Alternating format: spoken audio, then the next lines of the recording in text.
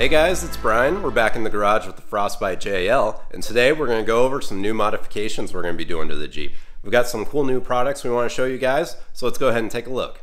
So as you guys might know, we did recently go to Moab for Easter Jeep Safari 2022. We had a great week out there. We did 5 straight days of wheeling. The Jeep did really well. There was one part of the Jeep though that did struggle a little bit, and that was in the steering department. When we're aired down to 10 psi and we're on that slick rock, it was pretty hard on our steering, so we're going to be upgrading that. So let's go ahead and take a look at what we need for that and what we're going with.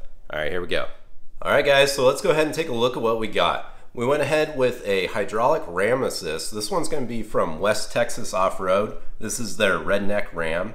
We also went with a Next Venture Motorsports mount. We are going to have to modify this a little bit. When I test fit it up to the Jeep, this was way too high. So what we're going to do is take one of the brackets that came with the ram.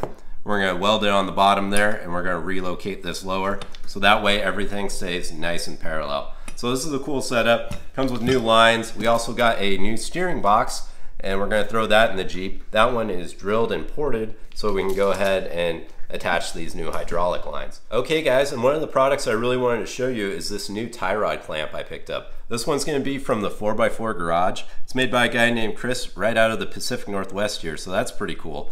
He actually fabricates these out of his shop, and they're pretty cool. So it's going to be a double shear mount, so you've got the added strength that you need with your hydraulic ram. If you do just a single bolt style, those can come loose and you can lose them on the trail, so that's nice. He also does something pretty unique. He has these knurled, so it clamps down real tight on your tie rod, and that way this isn't pulling and sliding and moving on you when you're on the trail. That's pretty cool. He actually does upgraded hardware. He uses these 12-point bolts here. These are going to be military grade bolts, and they're a lot stronger than the Allen style that traditionally come with these.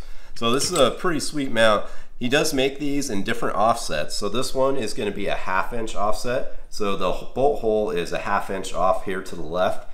You can also get them at 0 offset or an 1.5 inch offset, depending on what your application is. That definitely comes in handy. He also makes them in several different diameters for different tie rods. He's got this one, which is a 1.5 inch, which works with my Synergy tie rod. But he also makes an 1 5/8, an 1 3/4, and a 2 inch for those big aluminum tie rods. So they make everything that you could want for this. This one is going to be heavy duty. Like I said, it's made right here in the US, and they are actually offering a discount code for you guys. It's going to be Frostbite_JL, and that'll save you 7%. And you guys can get a high quality product and save a little money too.